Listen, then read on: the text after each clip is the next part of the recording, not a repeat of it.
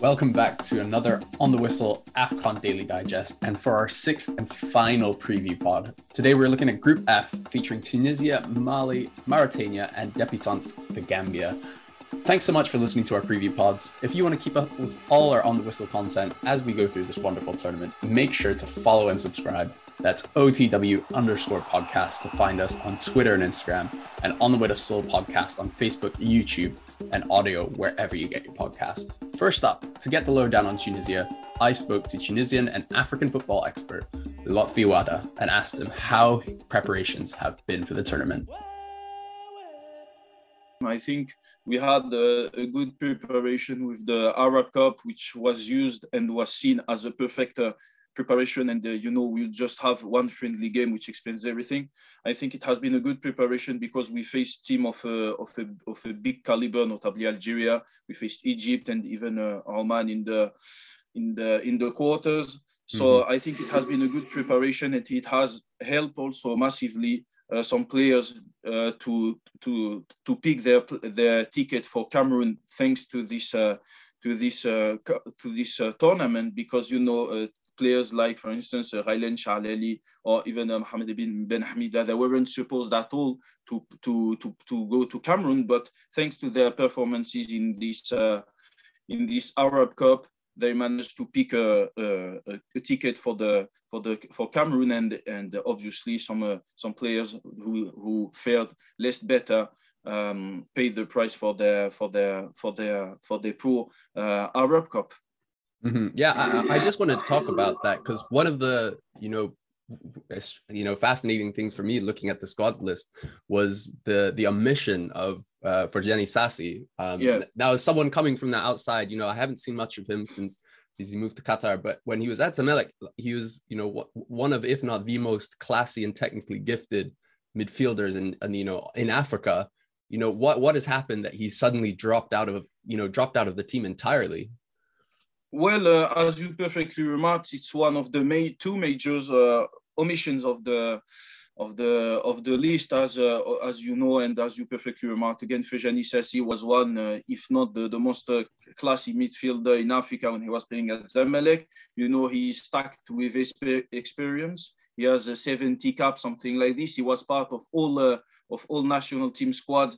I think since maybe he emerged to the face of African football in 2015. Since then, he was present at the AFCONs, he was present at the World Cup also, and he was even present lately at the Arab Cup. So his omission was a major surprise, and I think he was omitted because he had, I would say, a poor, relatively average, I would say, Arab Cup, and he paid the price, and he was replaced, numerically speaking, in a certain way by Raylan Charleli, who, on the other side, had a much better AFCON than him, and also added to that, there were rumors that he didn't have much good links with the FA, and also he has been tested positive to COVID, etc. So maybe it played a role in this, but it's an absolutely major omission.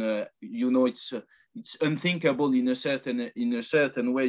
When you put things out of context, it's unthinkable to get rid of a player who is stacked with experience. I said he has 70 caps. He has played every tournament, every recent tournament with Tunisia. He has a certain profile. He's a deep lying playmaker, a certain profile that we don't have. And technically, he's very good. So it's a major omission, and one of the two major omissions in the list. Absolutely. Mm-hmm. I think looking at the list, the other ones that jumped out for me, and particularly for those watching the AFCON from a European audience, is the inclusion of Hannibal Mejbri and Omar Rekik, obviously the younger brother of Karim Rekik. Neither of them really have made any inroads into making appearances for Manchester United and Arsenal. Why do you think they have been picked to join the team? Well, Mejbri has been picked on his Arab Cup campaign, mostly. because you know, he was promised to be there and to be included in the list by the federation in a certain way, to be politically correct or whatever. He has been there because of that, and then he fared pretty well at the Arab Cup, to be honest. But for Omar Rekik, I think it's an absolutely political choice without any doubt, because there's no sporting reason or sporting criteria to defend such an inclusion, because he hasn't played, I think, correct me if I'm wrong, he has never played senior football for Arsenal. He's not, you know, he's not a Maldini in the making or whatever, and he has been called up. And I think it's definitely one of those inclusions which have been done by the president of the FA and his friend, the scooter, who is scouting players from the diaspora just to please them. And I think it's because of that, and it's laughable to say the least to see such an inclusion, because on the sporting aspect, there's nothing this player can bring, and it reminds a bit of the former of a similar case in the past. You know, there was at 2019 a player, Mark Lamptey, was playing in Bayer Leverkusen second team, if I'm not wrong, or academy, and he was included, God knows how, in the final list for the tournament, and I think he didn't play or play very few. So it's a very similar case, and it's just a political call up, if I can say that, to please Mr. the almighty and all powerful Scout and the FA, which has been imposing such ridiculous and pointless calls up since a long time. No, that's really interesting to hear. I mean, do you think that the inclusions of the people and perhaps this interference, has it impacted kind of the preparations at all for the Cup of Nations, or is it more just a side thing? You know, one or two players have been brought in, but the team is still preparing very well for the AFCON.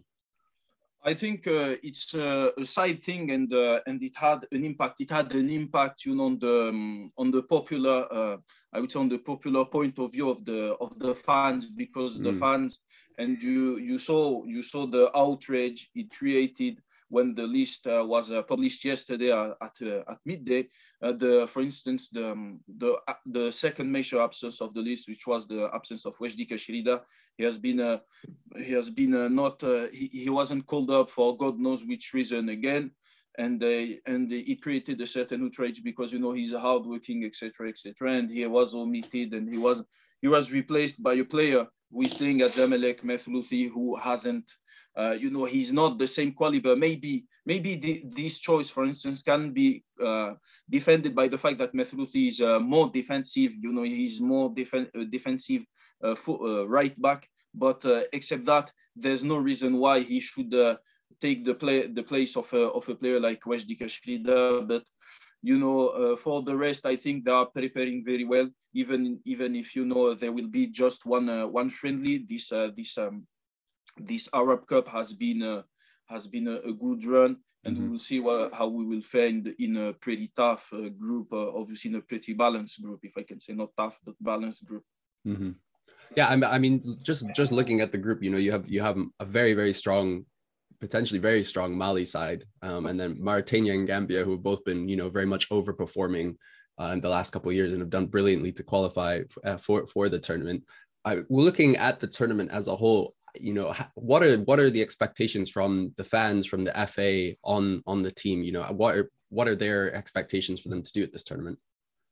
I think, well, the first step will be definitely to get out of this group. Obviously, to qualify, it shouldn't be logically, it shouldn't be a difficult task, because you know, we can definitely finish we can definitely finish at worst third best placed team in the group, or we can definitely finish first or second. And there will be calculations, because I think if you finish second, you will play the second team of Senegal group, if I'm not wrong.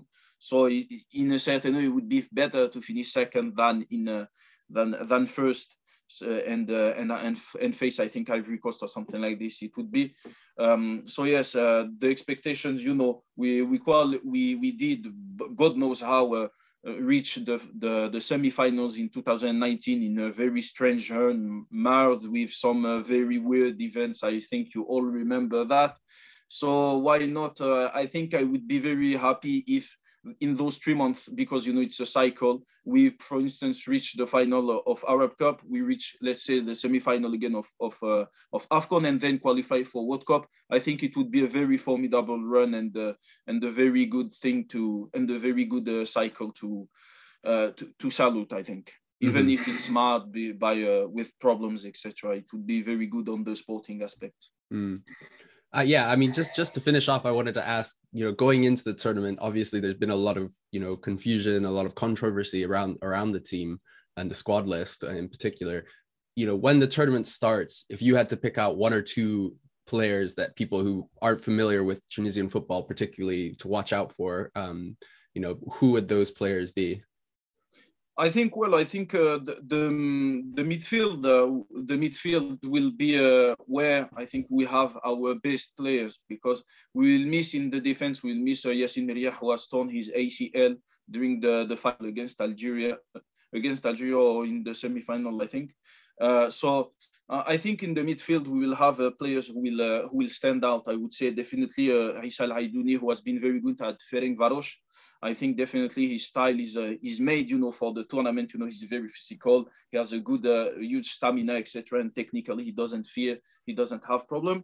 I think this player for me will stand out. And obviously, we have a few artists.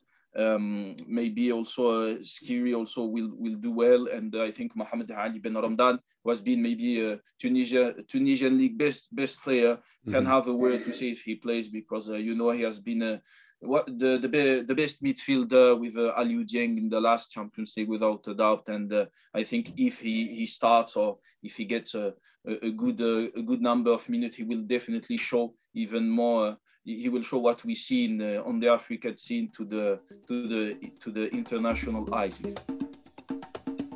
Tunisia certainly are an excellent tournament team and a side that no one will want to face. Up next, one of the potential dark horses of this AFCON, Mali have come into the tournament in excellent form and boast a very potent lineup. I asked Malian journalist Drissa Niono how they have come to this point. Before starting, we want to say that in 2017, the team were managed by Alain Giresse. He failed 6-0 at Morocco, and he made Niono at 20 Mars in Bamako. After this result, Mali Authority Football make a decision to fire him, and replace him by Mohamed Magasuba. Magasuba came and he built a team with a young player which were in a World Cup competition of 11 World Cup of U11 in India, I mean, and also there were young which have a success in AFCON in Niger and Gabon also. The team it did about this young player. Among them, there are Musa Doumbia, there are Musa Jenepo, and also Jaji Samaseku, Amadou Aydara, Jigi Jara. They were played together in young Mali young national team, and he was the DTN of the federation, and also he is a team manager, and he have a faith of this young player to be and build something with them. And we know that it was not simple. He started with 2019 qualification, where he was first in Group D, I think, in front of Burundi and Gabon. Burundi and Gabon, he qualified for the AFCON in Egypt, but in Egypt, he fell at second turn against Cote d'Ivoire. And he continued to face with this young player. And today, he think that with this team, he can do something. It's the reason why he selects the majority of the young players and he have faith of them.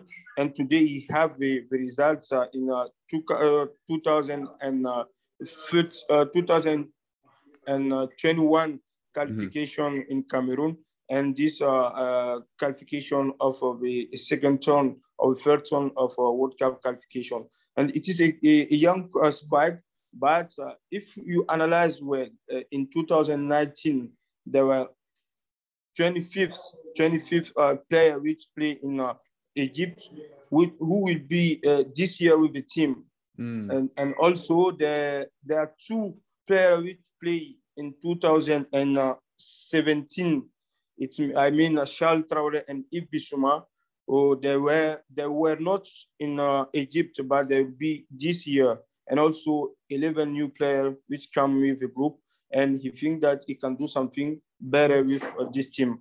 No, it's a very exciting time for Mali. One thing that happened during the very successful World Cup qualifying was the players protested because they weren't being paid their bonuses for qualifying for the Cup of Nations. Exactly.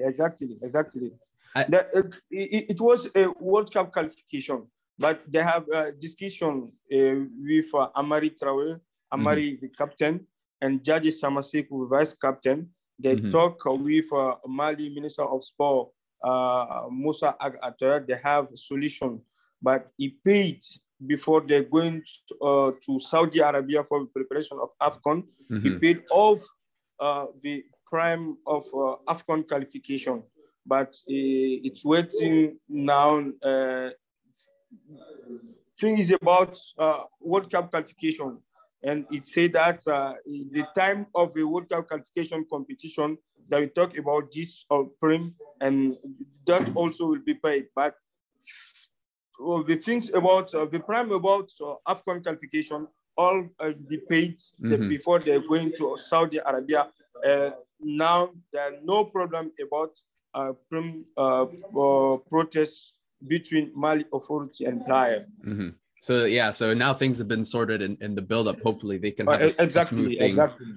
I suppose the other very big question coming into this tournament is the inclusion of Yves Bissouma, because obviously he quit he wasn't a part of the national team for over 3 years, and he's been brought back into the team now. Why do you think? Oh, hello. Hello, I'm here. You're here. Good. Yeah. So my question is, why? What happened to Yves Bissouma? Why did he? Connection? Oh, sorry.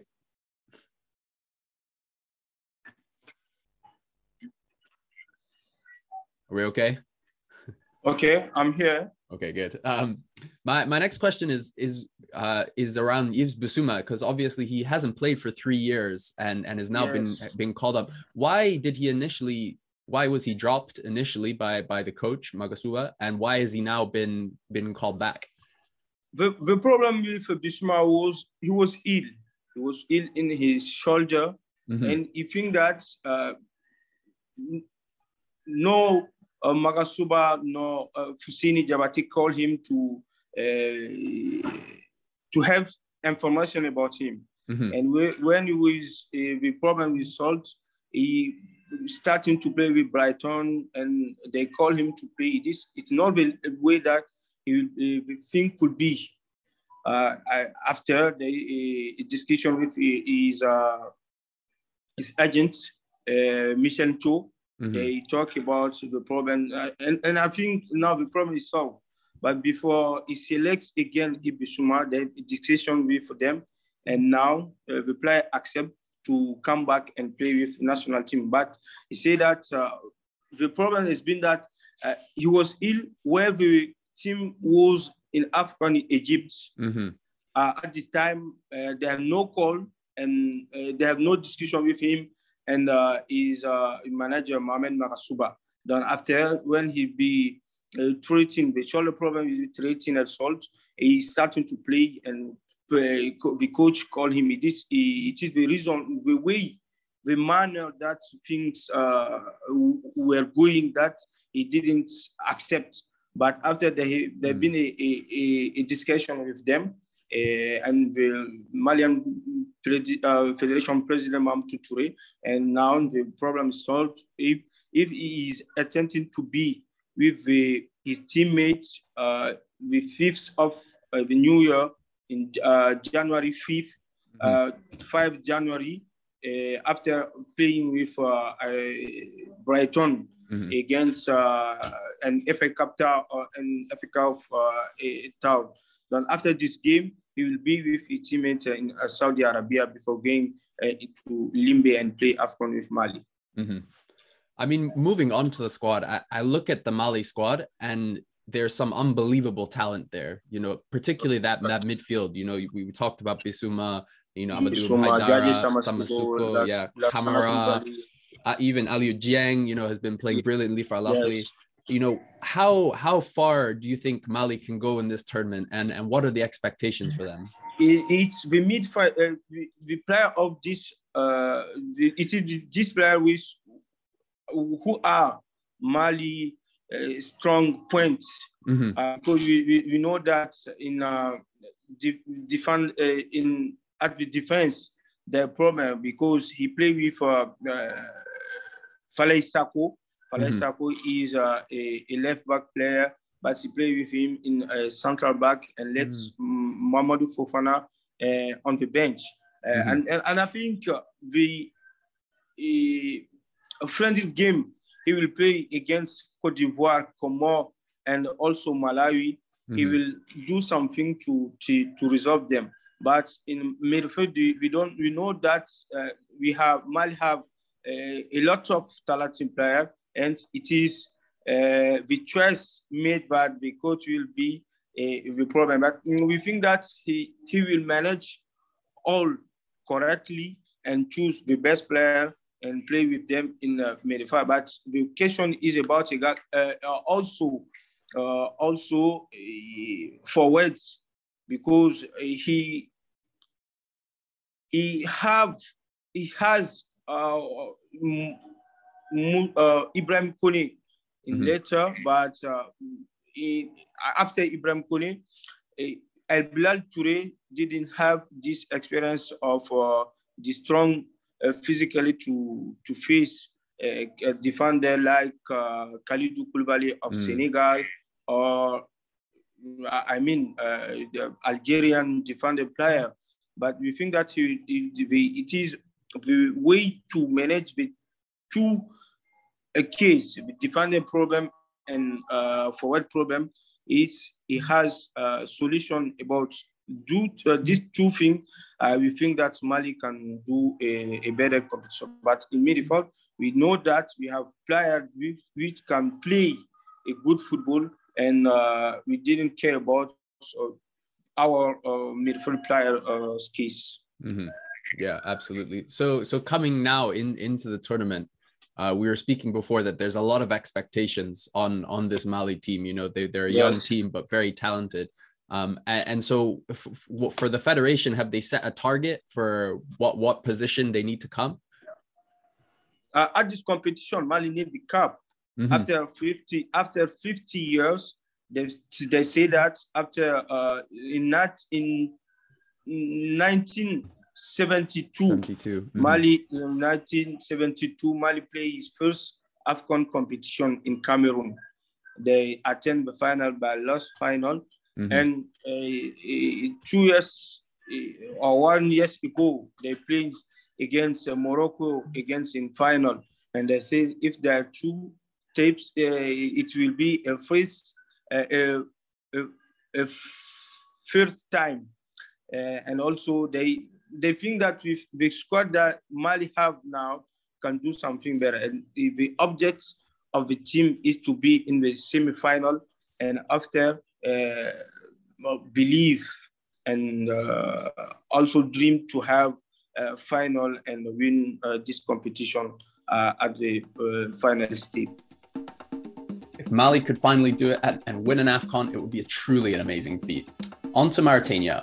Unfortunately, the man we've been trying to talk to, Brahim Sodia Dana, the media officer and community manager at the Mauritanian Football Federation, hasn't been able to find the time to talk to us so far, with the team busy in Cameroon.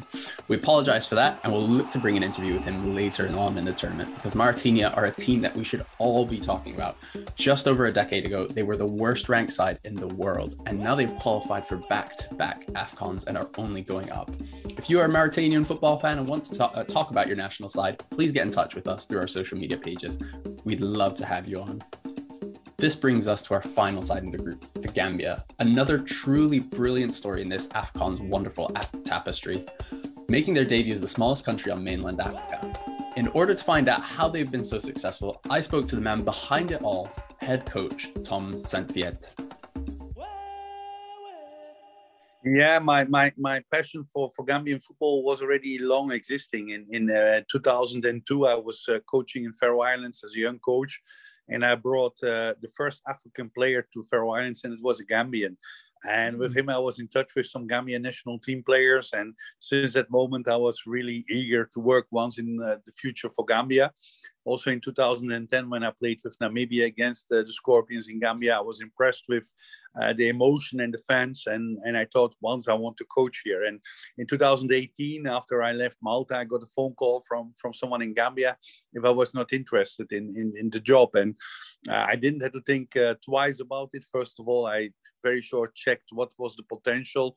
And it's right, between 2013 and 2018, they had only one match. But I saw a lot of young, talented players and a lot of potential, and I believed in the task. I started on a short-term task of 9 months, but immediately we could change fortunes. We had 2 draws against Algeria, who became later African champion, against Togo we drew, and against Benin we won. And I extended my contract for 2 years. And Gambia is the smallest African country on the mainland. It's smaller than Eswatini, former Swaziland, smaller than Lesotho. So it's really a small country, about 2 million inhabitants.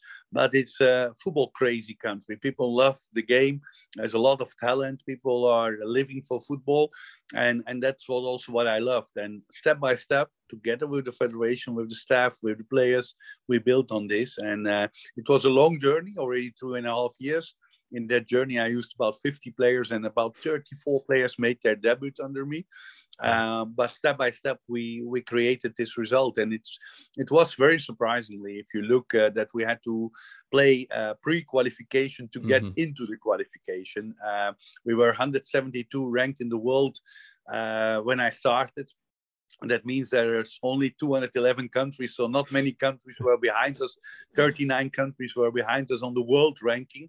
And we had to play pre-qualification to start in this qualification round. And we had even some problems with Djibouti. We went through by penalties, and then came in a very tough group with the likes of DR Congo, at that time 56 in the world, Gabon at that time 83 in the world, and Angola 120 in the world. 3 countries who were competing in the last AFCON in 2019. All 3 countries were qualified for the tournament, and we came as low-ranked team out of the pre-qualification and won the group.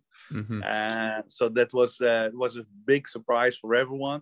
We built it in that. We worked step by step. Our first match in Angola, we won 1-3, and that was the first ever competitive away win for Gambia in history. Wow. And from that moment, the confidence came. And we built it on that. We stayed always on top of the log, and we qualified as number 1 ahead of 3 countries who were in the last AFCON, who are much higher ranked than us.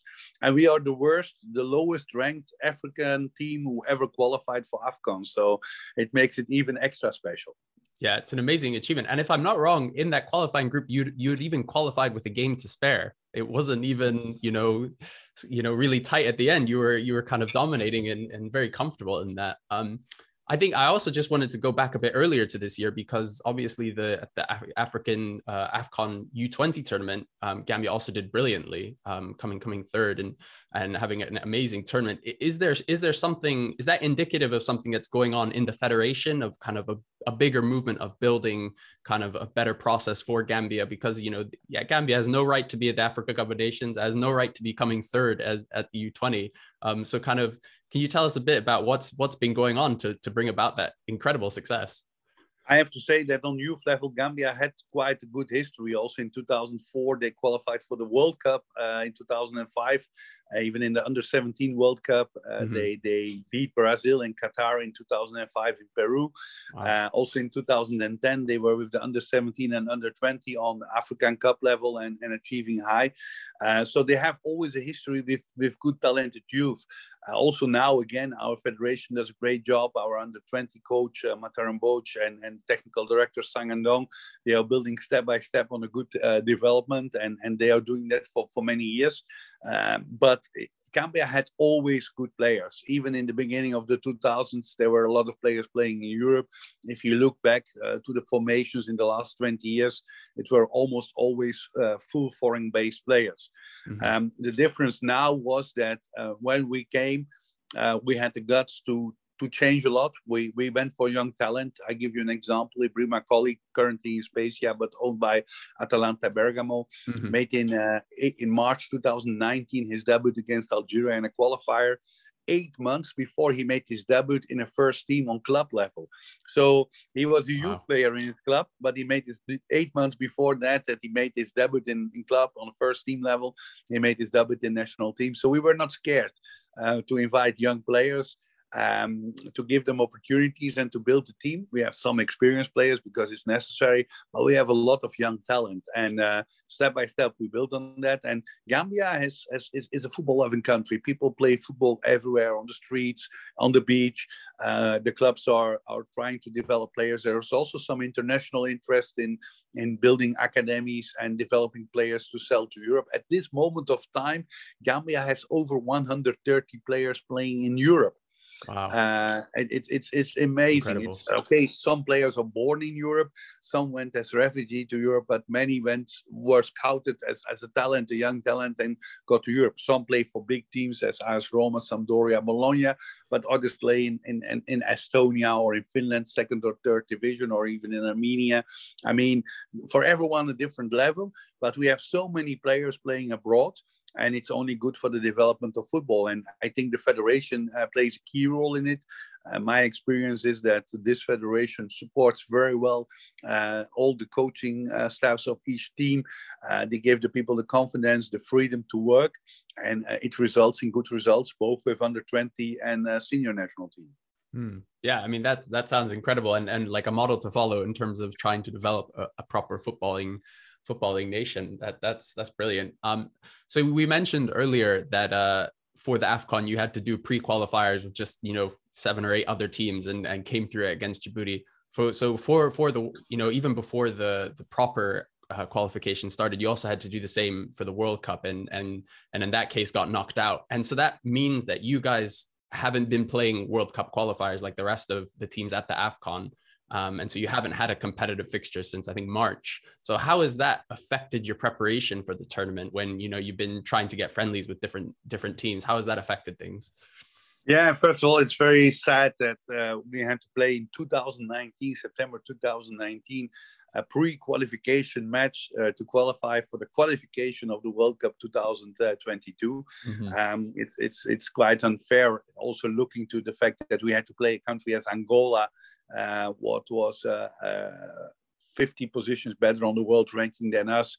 Later, we beat them twice in the Africa qualification group, but in the World Cup qualifiers, we lost against them. And after after 2 matches, after one FIFA break, our World Cup was over. And it's very disappointing because I think for every country, you want to compete as long as possible and have competitive football. It was very tough in one way that you don't find easy opponents. I know that in our country, some people were asking why we don't play against the big African countries, but they forgot that all the big African countries were playing World Cup qualification games, so it was difficult to find friendlies. First of all, we went on training camp in Turkey in June. That was before the World Cup qualifier start. We had 3 games there against Kosovo, Togo, and Niger. It was a very good camp. We studied. I invited some new players. I used these last months also to screen some new players, some young talent players who didn't come before, also some players who were previous in the squad. to give them a new opportunity to show their real abilities. So we used that period for that. In September, unlucky, we had no budget. That's also a problem of a small country as Gambia. We are financially limited, so we couldn't play any friendly, not any game, not have any camp in September.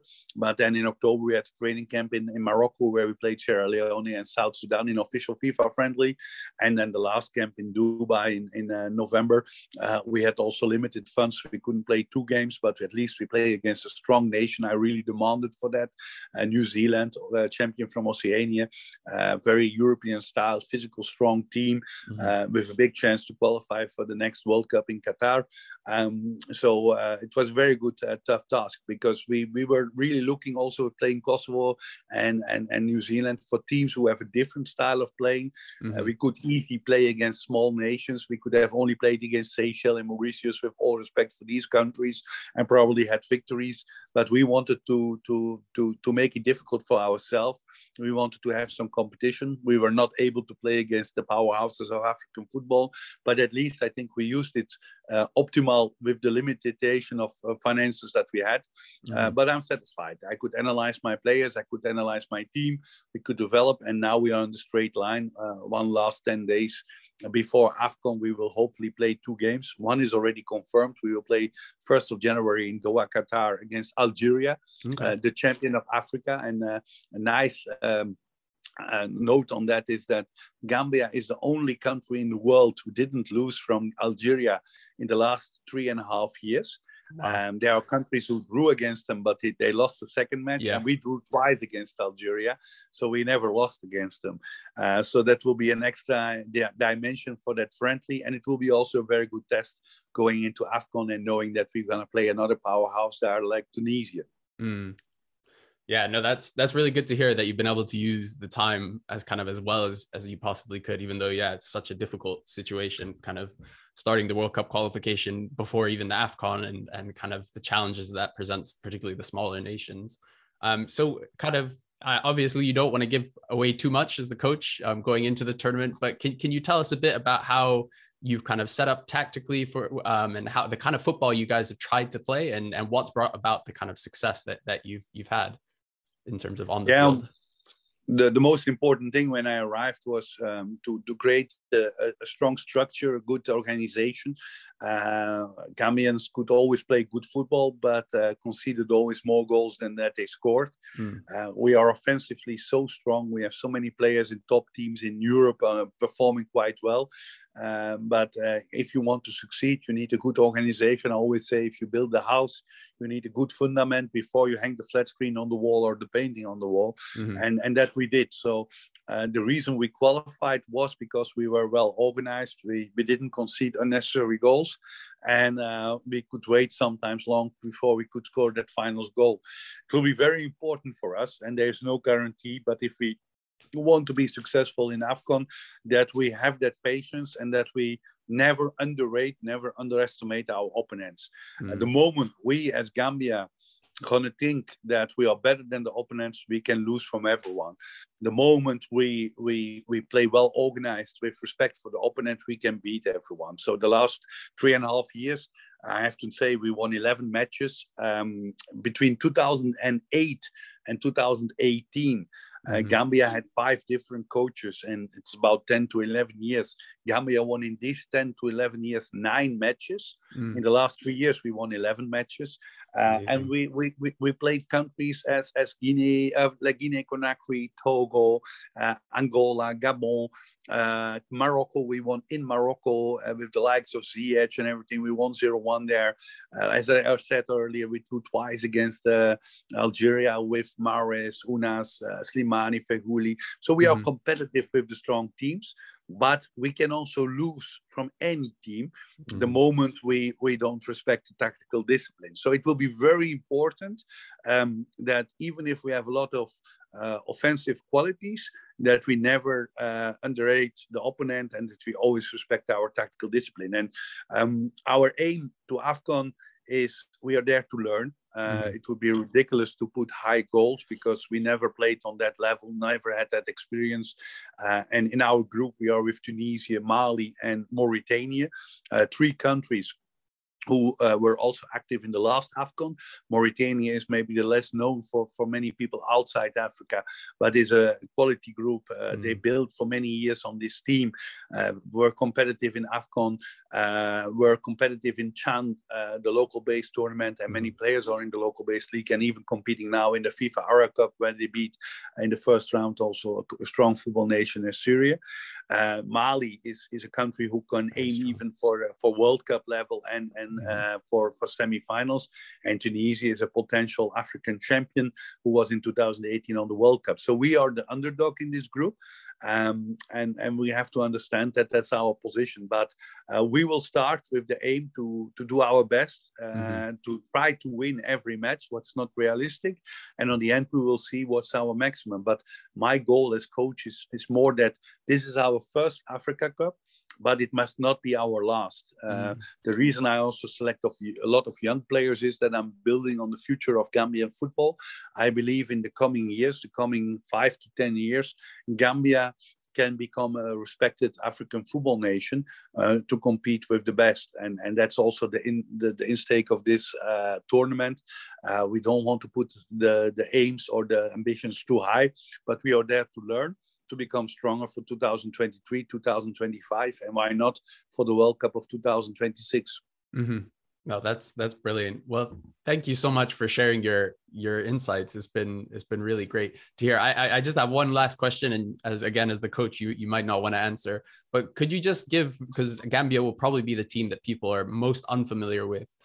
Are there 1 or 2 or 3 players that have been important in qualification that you just want to say, maybe keep an eye out if you're watching, these are the really talented guys coming from Gambia, or keep an eye out for these guys?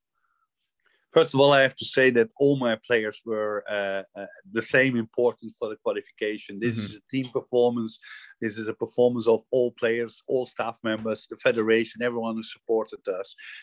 So there's not really an individual talent who made us qualify. A few notes, if you look pure to statistics, since I arrived the last 3.5 years, Hassan Cisse, our striker, scored 11 goals on national team duty and scored also the most important goal in the history of Gambian football, the goal against Angola, what qualified us. He's at this moment of time very successful in the Swiss top league with FC Zurich leading the log, and scored also 11 goals this season there with 9 assists. So he's performing well. More known probably in the worldwide public is at this moment of time Moussa Barrow, who is doing very well in Serie A for Bologna, former Atalanta Bergamo player. I think also about the young lad Ibrahima Darboe, who is with Mourinho at AS Roma, who made last year his Europa Cup debut in the semi-final against Manchester United. But we have a lot of young players, Ablaye Diallo, Ibrahima Colley, so many players. We have some players with English Premier League experience like Modu Barrow, Omar Colley, the captain who played for Sampdoria, central defender. So it's a mixed team with so many players. And I mentioned now 5, 6. And I miss out so many other players because we are a team who can only win as a team, who can perform as a team, and actually some players will get a bigger piece of the cake of the glory because they are playing in a bigger league or they scored a goal, but we only can achieve it as a team. Thanks to Tom for his brilliant insight, and we wish him and his side all the best in this maiden voyage in the African Cup of Nations 2021. That's all from us at our preview parts, but not from all of us at the AFCON. We will continue to bring you roundups, analysis, interviews, and much more as we continue our coverage of Africa's finest tournament. If you like what you've been hearing, please do like, subscribe, and share our content, and please leave us a review. Otherwise, have a great day.